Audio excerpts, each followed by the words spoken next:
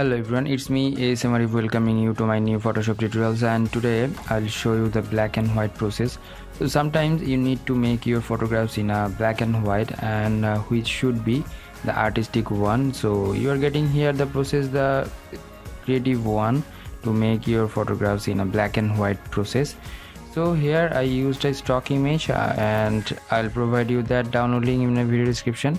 And after that, what I have done, I just used a preset which was like a normal preset, and here I use a preset from which I made it earlier. And after that I used a black and white from the adjustment layer, and then used a curve for adding the matte look, and used a photo filter to get this one like that. And after that I got this result, and then I used a filter from the Nick collection, and then I got this artistic look in black and white photos. So let's start the tutorial. If you are new in my channel, please do subscribe and hit the bell icon for the new notifications.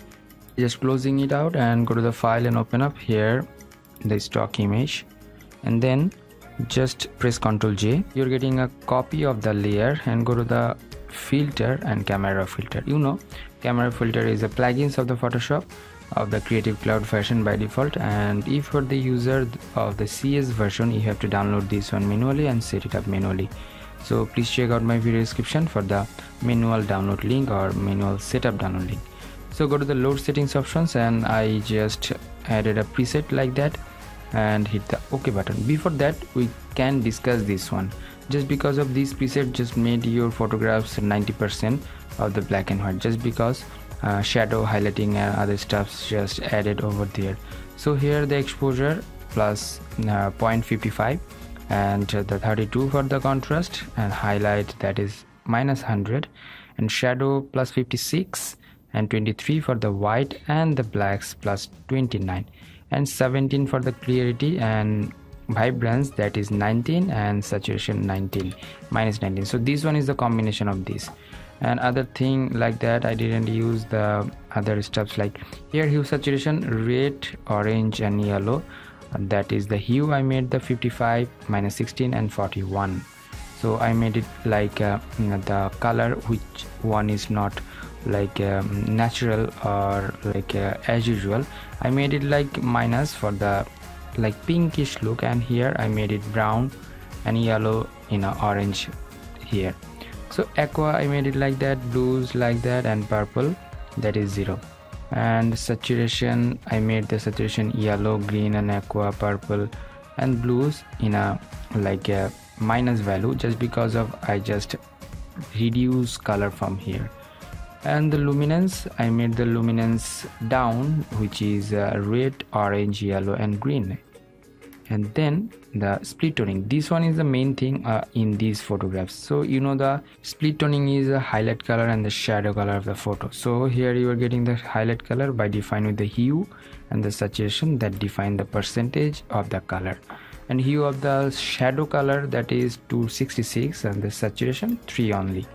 And no lens correction issues. And effects, I add some vignetting that is -30, and camera calibration, which is like 3 primary colors, red, green and blue.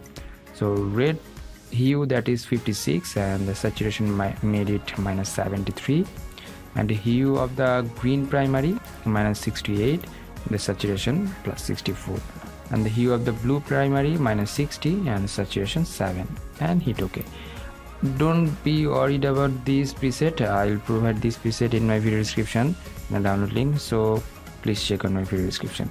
After that, the main thing is that go to the adjustment layer, and you're getting over here the black and white by default. So that's it, and you're getting this look. So you don't need to adjust anything here, just because of I added a preset and I adjust all the things over there. And then go to the adjustment layer and go to the here the photo filter. So you can use like a blue type photo filter, which is like blind type black and white, and like that. So I'll provide you the color code if you want. So here is the color code. I'm just copying this one and saving these things or color code in notepad. I'll provide you that color code in my video description. And after that, select these 3 things and make it group and make it merge. So you're getting the black and white photo from the colorful photo. And after that I'll go to the adjustment and go to the curves.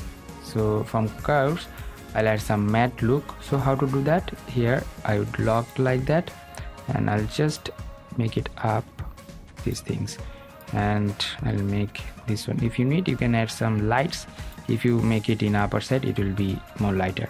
So I won't touch other colors just because of this one is black and white. So after that, select these two things again and make it group and make it merge like that.